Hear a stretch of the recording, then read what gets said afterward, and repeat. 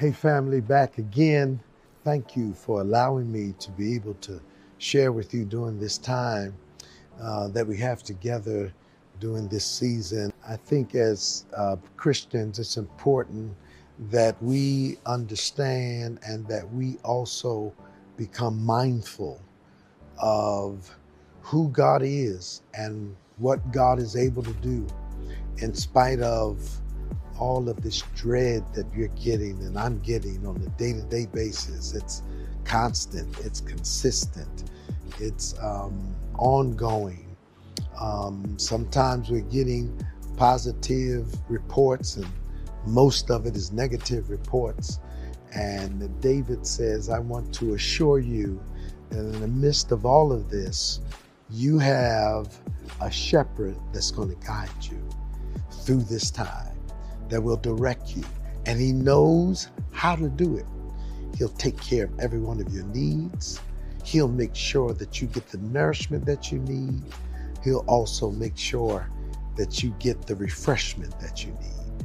For David said last time that he leads me by still waters, by waters that are calm and not roaring rapids. For we cannot take in, digest, ingest truth that way. And one of the ways that this verse applies to the next verse is that because I've got waters that has refreshed me, it restores me for the journey that's before me. He says he restores my soul. That's one way to take the passage. But there's another way, that this restoring of the soul also speaks of the tendency of sheep. And that is, sheep have the tendency to wander. And when they wander, the shepherd goes to get that sheep that wandered. And when he does, is that he brings them back to the flock. And that's a form of restoring them back to the place where they left. You and I wander from time to time.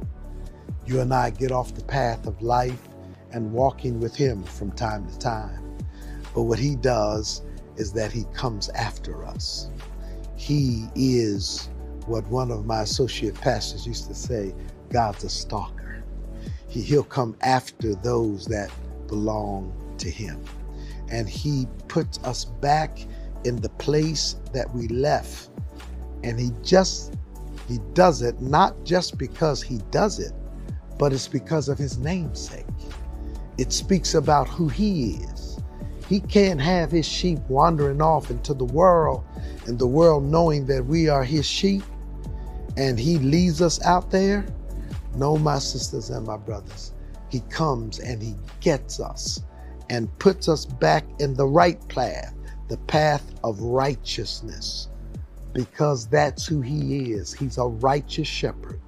He's a righteous Lord. He's a righteous God. And his name is on the line. So I say to you, don't wander off. Don't be so frantic, so fearful. Don't get so panicky that you wander from the path that he's trying to lead you.